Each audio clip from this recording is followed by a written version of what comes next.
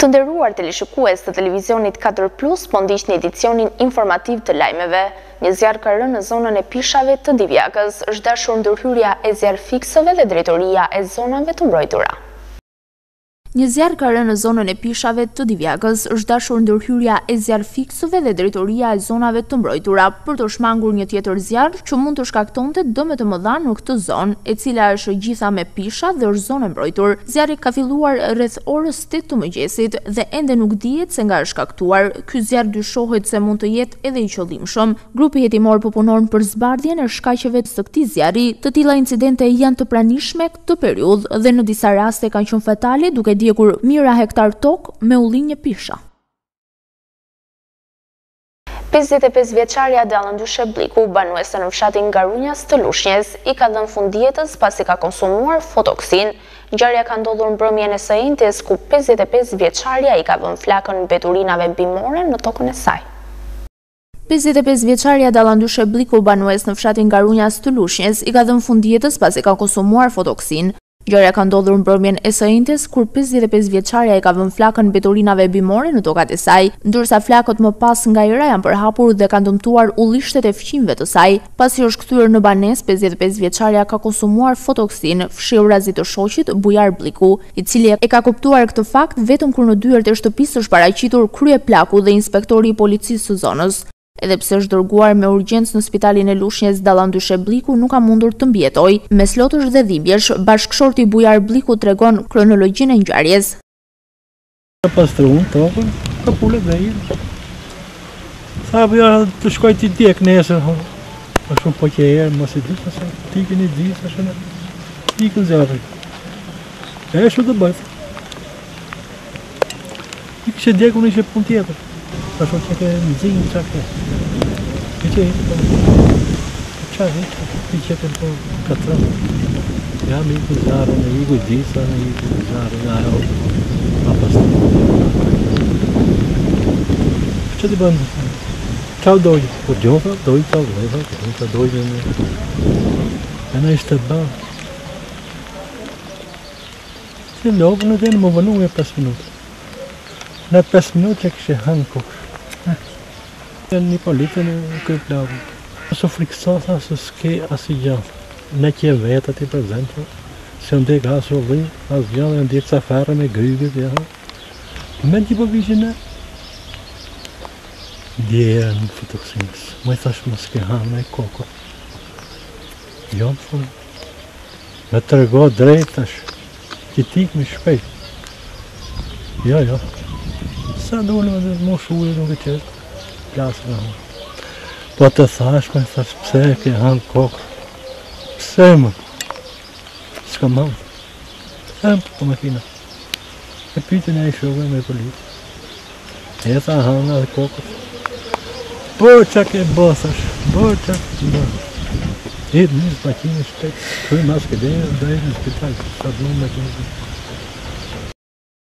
Fisi Bliku ka hapur dyert e mortit për të përcjellë në banesën e fundit Dallëndyshen, e cila përsedër që dogje ullinte fqinjve i dha fundjetës, ndërkohë që janë djegur 10 hektar ullishte dhe policia e Lushnjës apo drejtoria e policisë së Fierit nuk ka deklaruar asgjë, edhe pse mbi 25 të ndaluar janë pyetur për zjarret e shumta në Lushnjë ditët e fundit. Çmimet e frutaperimeve pësojnë ndryshime për shkak të temperaturave këto ditë. Disa produkte konsumi, si domatja, kanë pësuar rënje. Çmimet e frutaperimeve kanë filluar të pësojnë ndryshime dhe kjo për shkak të temperaturave këto ditë. Disa produkte konsumi si domatja kanë pësuar rënje të konsiderueshme, pasi ka mall me shumicë dhe serat kanë nxjerrë prodhimet e tyre të para për këtë vit. Edhe produktet e tjera kanë luhatje, por jo të papërballueshme.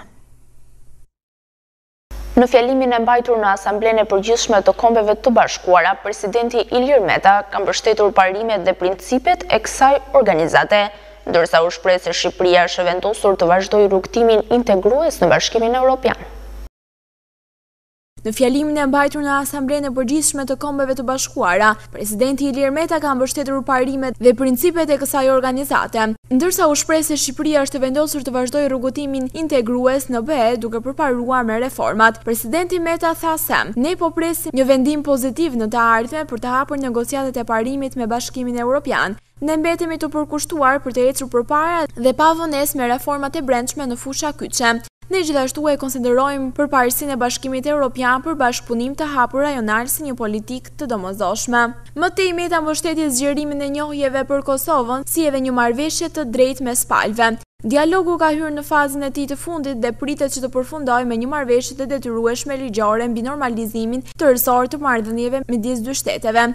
Është me rëndësi jashtëzakonisht të madhe që kjo marrëveshje e pritshme të mishërojë energji pozitive, duke nxitur e ushqyer vlerat europiane të bashkëtesës dhe harmonisë ndëretnike, u shpreh presidenti Meta. Ne u bëjmë thirrje dhe mirëpresim çdo përpjekje të shteteve anëtare të OKB-s për vazhdimin e njohjes ndërkombëtare të Kosovës, si edhe mbështetjen e mëtejshme të anëtarësimit të saj në organizatat rajonale dhe ndërkombëtare.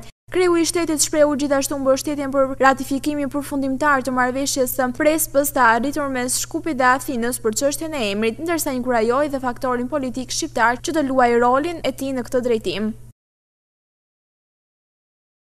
Në ditën ndërkombëtare për të drejtat e informimit, nënkryetaria e Kuvendit, Vasilika Hysi, i bëri thirrje të rinjve të marrin pjesë në proceset legjislative të vendit.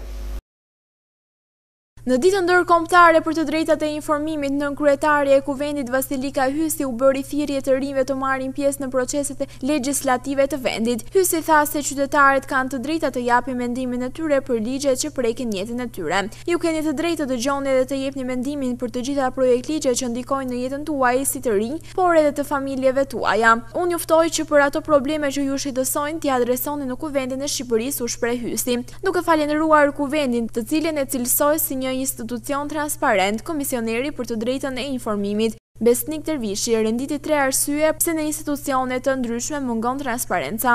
Është thjesht mosdhënie informacioni për neglizhencën, i vjen shkresa dhe e neglizhon ditën e parë, ditën e dytë, ditën e tretë, e harron dhe kalon afati pastaj dhe kthehet në shkelje administrative. Po kështu për mungesë aftësie profesionale, jo të gjitha janë në gjendje të vlerësojnë çfarë është publike dhe çfarë mund të kufizohet, sepse ligji natyrisht ka edhe kufizimet e veta. Gjithashtu pastaj ka edhe zyrtarë dhe institucione që nuk e duan transparencën, tha Dervishi. Edhe përfaqësuesi i OSBE-s në Shqipëri, Klaudio Pala, tha se Kuvendi është tempulli i informacionit dhe i së drejtës për ta artikuluar. Juftoi që ndërsa ecni ndër korridoret e kësaj godine të mos e shikoni si një lloj muzeu, është një institucion i gjallë, thelbësor dhe e drejta për informim për të cilën jemi mbledhur sot këtu. Pikërisht këtu artikulohet, u shpreh Klaudio Pala.